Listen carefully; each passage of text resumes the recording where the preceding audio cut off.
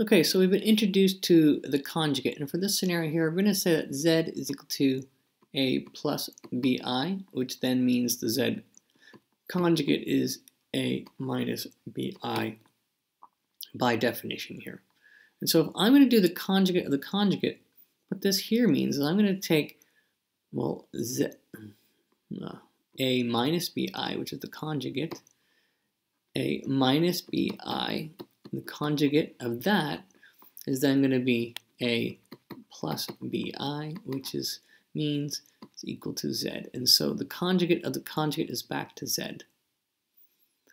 The next property says that if these two things equal each other, that's true if and only if z is purely a real number, not with no imaginary parts. A real number, no imaginary parts, no imaginary parts, or you could say that b equals 0.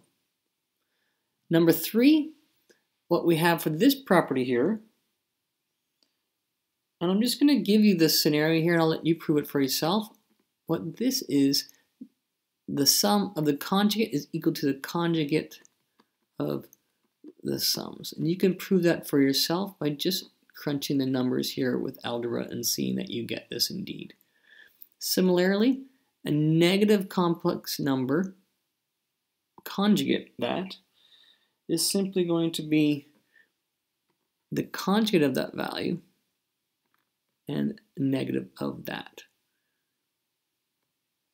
5 simply takes the conjugate value, treats it like exponent rules, conjugate this first one times the conjugate of the second number, and that is what number 5 will be. Again, you can prove that for yourself if you don't believe me.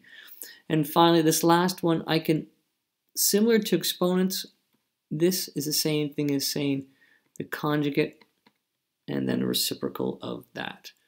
And these are the properties of conjugates that we can have available to us. They are not in your formula booklet, but they can be handy sometimes. Okay, and those says, so now multiply negative 5 plus 8i by its conjugate, negative minus 8i. And when I do that, I'm going to conjecture a formula for z dot z conjugate.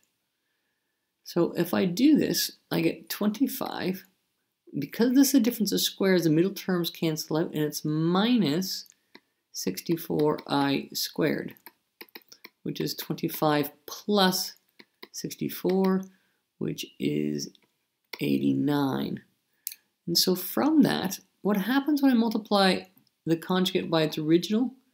It's a difference of squares scenario, and so it ends up being a squared plus b squared is what this always ends up to. It ends up being a real number only. All right, and finally, let's use our rules to express z conjugate in terms of w.